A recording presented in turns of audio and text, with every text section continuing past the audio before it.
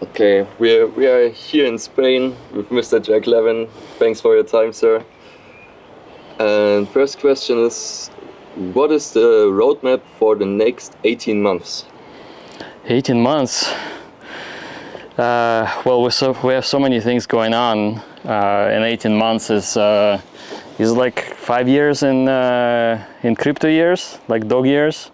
So it's a pretty long time frame. But I would say definitely working on X1 mainnet launch. We're integrating Zen blocks into X1. We're working on the consensus modifications to make the chain faster. And probably the most important thing is we're working on getting the tokenomics down for the gas token, which is the XN distribution project, because we want most of the people who ever interacted with Zen assets to get XN so that they can use the chain. And will be various ways to get that. We already talked about Zen burn. A lot of people burn Zen for other projects like DBZen, various other things. So all of that is already accounted for, and those will be the airdrops. ZenFT airdrops obviously is a big part of it. We're currently debating the schedule of multipliers. So like specifically if you have Zenturion, or rather if you have an Apex, what is the difference there? Or if you have a limited ZenFT, is there a rarity score that actually multiplies your XN airdrop? Whether you need to burn it, or if you don't burn it, things like that.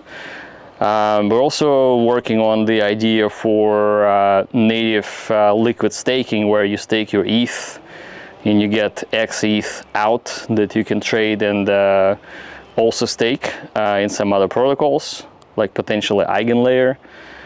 And we're going to be introducing a concept called merged yield, where you get the Lido style yield and then also the XN yield on the Ethereum chain. So Ethereum will, the staked Ethereum will give you the XETH, which is the staking token, plus you get 2 yields, which is the native Ethereum and yield on X1 itself. So that's a lot of work, obviously, because part of it is game theory, part of it is tokenomics, then there's a lot of technological stuff. But we have a good group. There's a lot of people in the validator group that are working to get the node set up properly, testing various hardware configurations to make sure that the chain is fast and doesn't have any faults. And I think a couple of days ago, we just crossed 100 million transactions in about, I would say, 3 weeks. So the chain was load tested, and we passed that 100 million milestone successfully. What will be the #1 reason for new people to come to X1? Well, I think X1 at its core is very innovative in a way that how consensus is going to be set up. Most of the chains out there, and if we talk about the blockchain technology landscape in general, if you think of Bitcoin blockchain and Ethereum, those are, I would say, like class 1 or evolution 1 blockchains, where Solana, Avalanche, Cardano, they're like level 2, class 2. So we're working something that's like generation 3.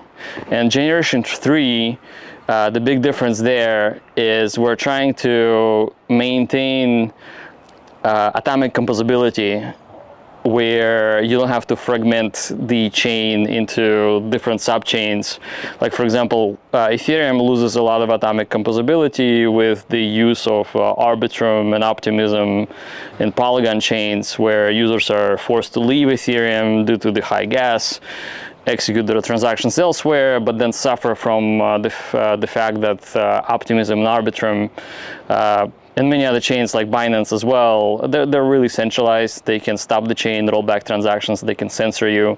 So that's kind of like an unhappy situation with the chain world today. So what we're trying to do is we're trying to maintain super high speed, atomic composability, where you don't have to fragment your chain into pieces just to make it inexpensive to transact on and maintain value and decentralization. What is the incentive for XEN once X1 exists? Well, I think obviously that's one of the most important questions. So XEN was always designed as an ecosystem builder token. And why is it an ecosystem builder token? Well, when the gas was cheap, it was easy to acquire. You could run your mint for 5 days and get some free tokens basically with minimum amount of gas spent. Now, people obviously figured out a way to optimize and do max mints with maximum number of wallets, spending the most money on gas, and some people hit really expensive gas. So, but still, like, even though you're spending money on gas, you're not buying the token, even though you have that option now that there's enough liquidity. And so I think XEN will continue to build the community because it is used for many other projects, including X1. So like DBZen is one of those projects, and there's many other projects that are coming up that use XEN as currency. We potentially plan to continue to develop more things on X1 and use XEN ecosystem for continuous airdrops of all kinds. And also, like, for example, let's say that there is an important developer that comes to X1 ecosystem and they want to bootstrap the community by airdropping some of their tokens. Like, how would they do that?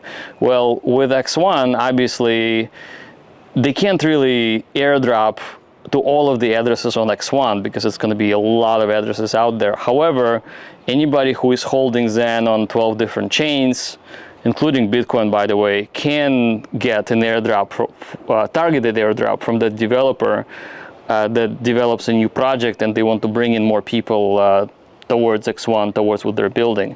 So that is very useful.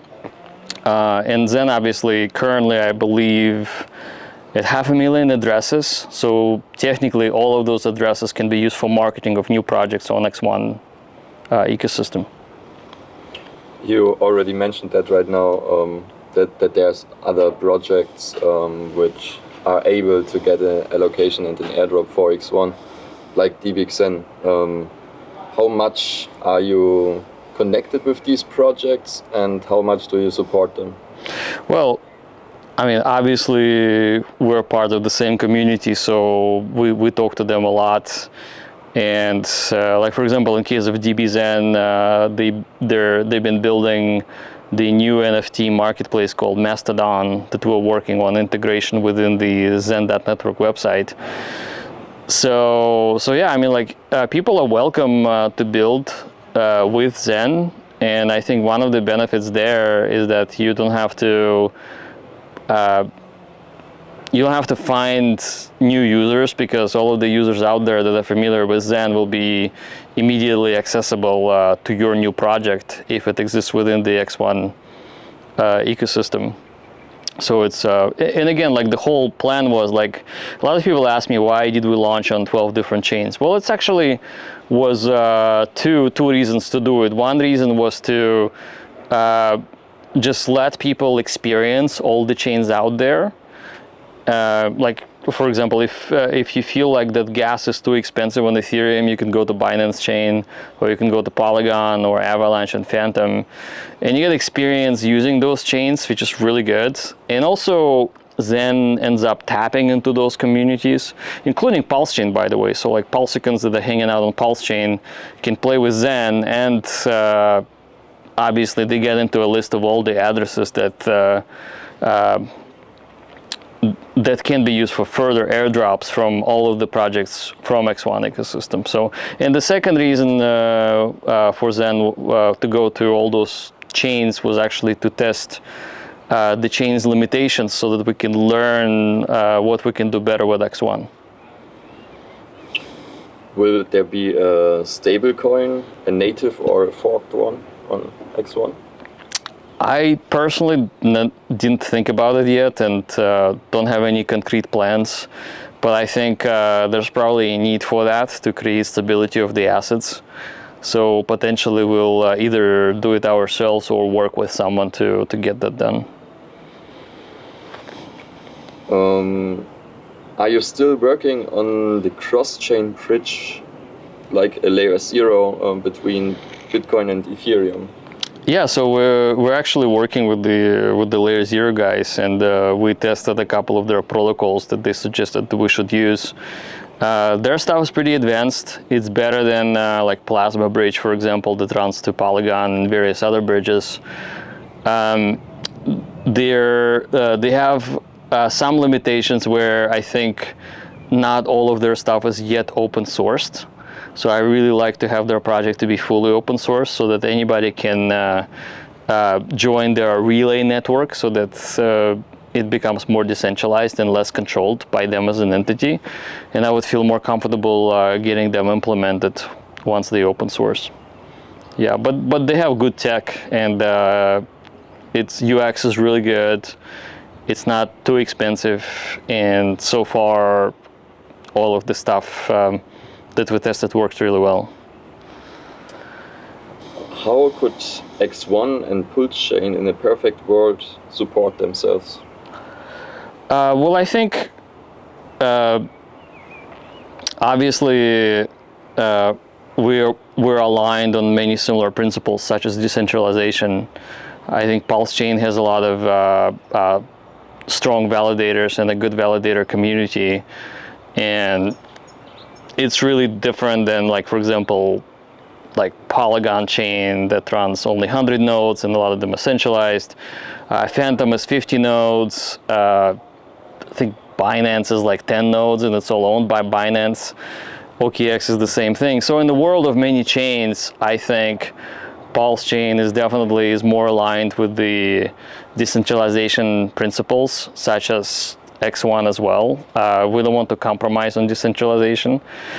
I think in a similar category, Solana is also very well decentralized, even though a lot of people don't understand how they're decentralized because they call it a VC chain. But I think, like, in the world of crypto, in the world of blockchains, there's a lot of chains that call themselves like first principles blockchains, but they're really not that. It's mostly corporations that run exchanges that are also launching chains just to attract more capital through the decentralized wallets, but it's really just plugging it into an API that's controlled by the companies. So it's just not really what the chains were supposed to be. So I think in this particular case, Pulsechain and X1 and Solana are really kind of like more aligned towards the first principles. Okay, do you have a favorite XEN or blockchain? Well, it's like saying which one of your children is the most favorite, right? Like you're not really supposed to make a distinction. Well, I know which one's not my favorite. It's the one where it got censored. So it got censored on DOGE chain, unfortunately, which is not cool. But it kind of like exposed DOGE chain for not being like a true chain, because they're like, okay, you know, this project is causing too much congestion, let's get rid of it. I think I would say, if I were to choose, I would say it's Ethereum and Pulsechain, just because I have a lot of like good Pulsechain friends that you know, support the project and having a lot of fun with Zen and ZenFTs on both chains, both Ethereum and Pulsechain. So it makes sense for me to, just like if I talk to more people here and there, then, well, I guess those assets are more dear to my heart, like, so to speak. And I also have a pretty good amount of Zen now on Ethereum. And obviously, likewise, I have the OG classic Zen that's been copied over on Pulsechain. I don't have a lot of Zen anywhere else, but I did test it everywhere.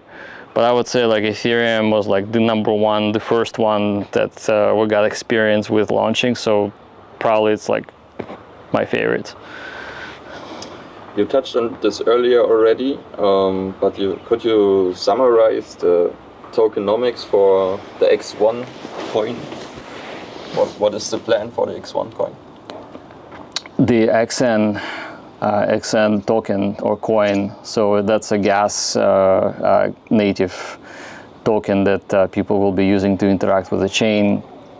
So I think we're starting with 1 billion supply, and we want to take a large chunk of it, decide on the amount of time for the distribution, and give it to all of the people who ever interacted with the Zen assets everywhere on all the chains, and basically see what happens. Obviously, very important to mention that Zen Blocks has been a very, very powerful project that gives a lot of dynamic elements to X1 blockchain, because it's a proof of work system that allows for basically you can take your fiat, which is your dollars or your euros or whatever, you can rent a GPU and start mining Zen blocks, XNM token we call Zenium.